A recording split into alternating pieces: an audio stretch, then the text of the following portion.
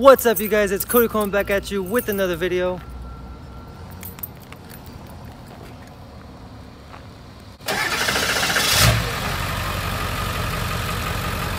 And today we're gonna try and fix the hard steering on the 7.3 Powerstroke with the 40-inch tires. See if we can make it turn a little easier just by adding a little bit of a fluid. I'll go over with you guys in a second. All right, guys, so I'm coming at you from inside the 7.3 Powerstroke. Today we're gonna be adding a fluid. Like I said, I'll go over with you guys. I left it over there on the floor, but anyways, we're going to add this fluid to the power steering, which is hopefully going to make the steering easier. Now, before I got the 14-inch lift, believe it or not, the steering was actually much harder than it is now. And I will go over with you guys why I think that is. There's a steering component down there that I'll show you guys that I think is the reason why the steering is actually easier now with the 14-inch lift. Even though we didn't do a hydraulic ram assist, we didn't upgrade the power steering pump, we didn't change anything about that, but the steering is actually easier. As you can actually see, with 40-inch tires, I can turn with one hand, and I could not do that before with the 37s. I could not turn the steering wheel with one hand at a complete stop with the 37-inch tires. Now we have 40-inch tires, and I can turn the steering wheel at a dead stop. I can turn the wheels easier than I could with the 37s. Like I said, I'll show you guys why I think that is down under the truck in a bit. But for now, we're just gonna go ahead and add the fluid. Let me grab it. This is our fluid, Archoil. Pretty sure it's how you pronounce it. Archoil AR9100 friction modifier, okay? Let me get you guys, there you go. This is what we're gonna be adding. Now, I saw a video from Powerstroke Help where he talked about adding just a little bit of that in your power steering and actually making people's power steering turn 10 times easier. Now, I watched YouTube videos on it, read through the comments of that video, and read through the reviews on this, and it was kind of mixed. There were some people saying there was no difference, and some people saying there was a huge difference in their steering. So this might not even work on my truck. It just seems to work on some trucks and not others. I do know that these trucks take automatic transmission fluid for the power steering, not power steering fluid. So that could be, I mean, some people might put power steering fluid in this not knowing that, and that could be the difference between whether or not this works. I'm pretty sure we have automatic transmission fluid. I got the power steering pump rebuilt when I got the truck, replaced actually, and I know he put automatic transmission fluid in it. This was before I was making videos and doing all my own upgrades. So we have automatic transmission fluid in. We're gonna add a little bit to this and then come back in here and see if the steering's easier, and then we'll probably also drive and put about 10 miles on the truck and then test it again and see if it gets any better, because it might take some time for it to kick in. All right, so let's go ahead and kill the truck and use the remote start, so gotta do that. Pop the hood and let's go add our fluid and see if it makes a difference. Gotta jump down. Now, real quick, let me go over with you guys why I think the steering is easier now after we got the 14-inch lift and put 40s on. This is just my kind of guess. This is what I'm thinking. This right here comes off of my steering shaft. So I'm not sure if that's exactly what it's called, but that right there is what turns when I turn the steering wheel. This arm turns and turns this piece, which goes across over there and then ties in to this piece, which turns this wheel at the same time as that one. Now, this right here, I think that since this is new and dropped down for the lift, it put this steering arm, or whatever it's called, at the correct angle, closer to stock. What I think happened with this truck, and maybe be the issue with a lot of you guys that have lifts and hard steering, I think that when people do lifts under a certain size, like 6 to 8 inches, if you do a lift smaller than that, they use the stock steering arm right here. This thing right here, they use the stock one. So basically your axle drops and everything comes down, and this is gonna tie in up here, and this bar right here is going to be at a much steeper angle with a 6 to 8 inch lift and the factory steering arm or whatever. That angle is going to make it a lot harder for your power steering pump to move everything and turn your wheels. But after I got the 14-inch lift on, they put this drop down one on, and it repositioned this bar to a better angle, and it's actually easier to turn the truck now and turn the steering wheel again with 40-inch tires than it was with the old lift and 37-inch tires. So that's my guess. That's what I think happened.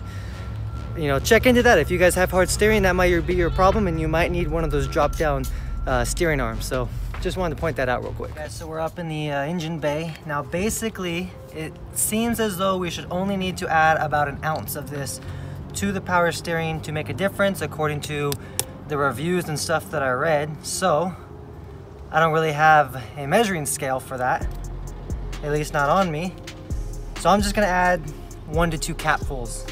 This little cap right here will maybe add 1 to 2 capfuls. This is a 8 fluid ounce, so if this whole thing, oh, there's a measuring scale on the side. Okay, so we're at about 8 ounces right now. We're gonna add 2 ounces and put it to 6 ounces, maybe a little less than 2 full ounces. Let's get the power steering cap off. Our level is pretty good. It's a little low, but not low enough to make the power steering bad or anything. And it is red, so I can see it's definitely automatic transmission fluid. Now let's try and get our 2 ounces in here without spilling. See how much that is. Now that's about 1/2 ounce. This is actually probably gonna bring us right up to level, so that works. All right, that's 2 ounces. I went 2 full ounces kind of on accident. Didn't really want to do 2 full ounces, but oh well. Let's test this out. Gotta jump.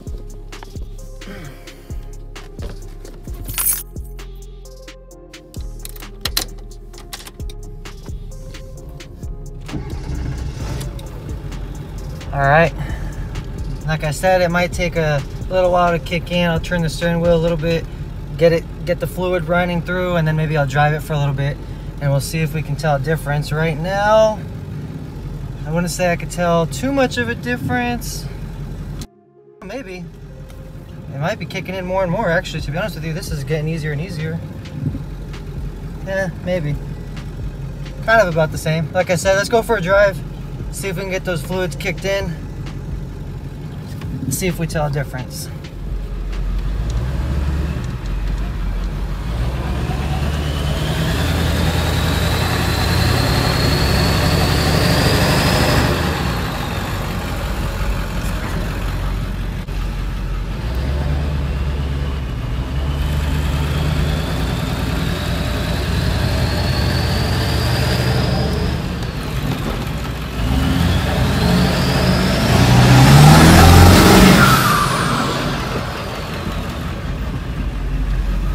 Pretty easy to turn. It might have made a difference already.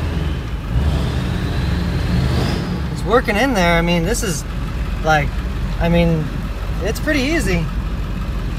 Might have made a difference.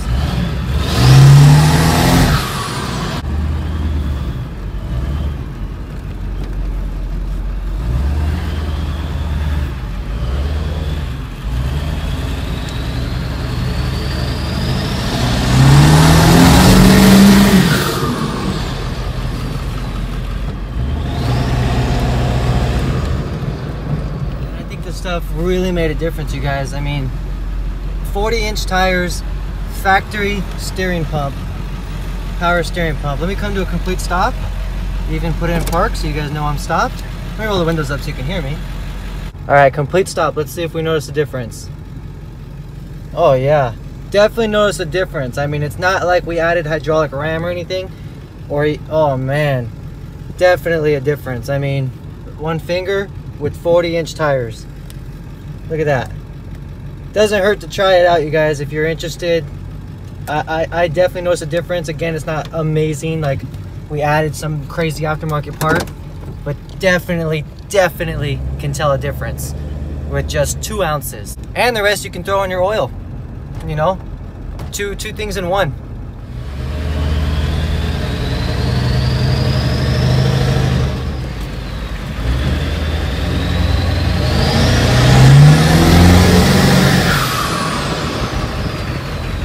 Oh yeah,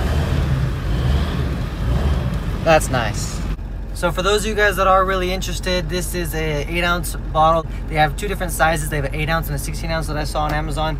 This 8-ounce bottle was $30. It's a little pricey, but like I said, you can put 2 ounces in your power steering fluid and you can dump the other 6 ounces in your engine oil. That's all I need, especially since I already have RevX oil additive in my truck, and we're just gonna add the other 6 ounces remainder of this into the oil just to use it, you know what I mean? But it definitely helped. The 8 ounces I think is enough. If you don't have any oil additive and you want to put a good amount in your oil, you can get the 16 ounce, put 2 ounces in your power steering fluid, and throw the other 14 ounces in your oil, or whatever it says on the back, however many.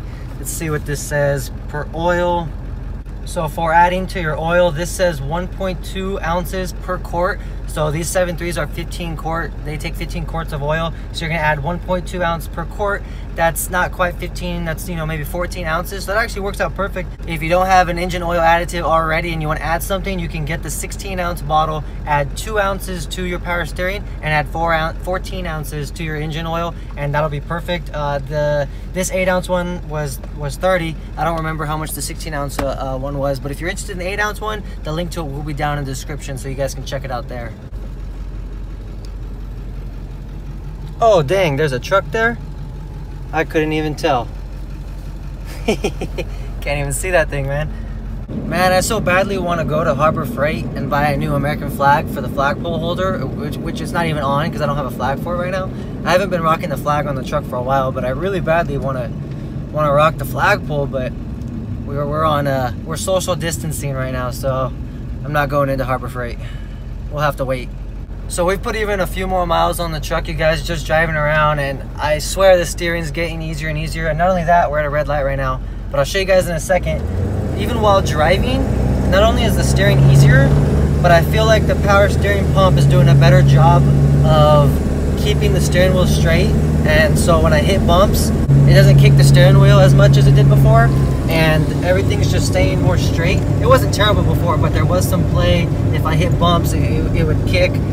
Just because the power steering pump, you know, didn't have as much power. Well, you know what I mean. It was harder for the power steering pump to keep the wheels straight. But now that we added that friction modifier and the steering is easier and the power steering pump is working better with less friction and less resistance, it even seems to be holding straight better when I'm driving down the road. So I'm pretty happy with that stuff. It was worth it, you know. 30 bucks, add a couple ounces and we can tell a difference for sure. Alright guys, that's pretty much it for this video, but wait, please don't leave. Don't click off this video just yet. I have a huge favor to ask you guys, but it will be easy, completely free. It won't cost you a cent, but it'll be huge for me. I am trying to get a collaboration going with D-Max Rhino. D-Max Rhino was a huge inspiration for me to start my YouTube channel, and a big reason I make my videos is try and motivate people to work hard and chase their dreams, to accomplish their goals. And I would just really like to be featured on his channel. Now, I've tried commenting on his videos a couple times, but he has so many viewers and commenters, he doesn't always see my comments. So what I would ask for you guys to do is next time you see D-Max Rhino upload a video, right away hit up that comment section and tell him he needs to collab with me, Cody, from ADHD Projects. It's currently the first weekend of April, and I'm hoping to upload this video by Monday, April 6th. So if you're seeing it that day, you know, please help me out. Hit that comment section up when he uploads his next video. If you're seeing it way after that, you're probably either too late or maybe I've even made my video with him by then, I don't know. But anyways, if you guys enjoyed this video, don't forget to hit that like button, leave a comment down below, and of course, as always, check out nohalfassapparel.com, and I'll catch you guys on the next video.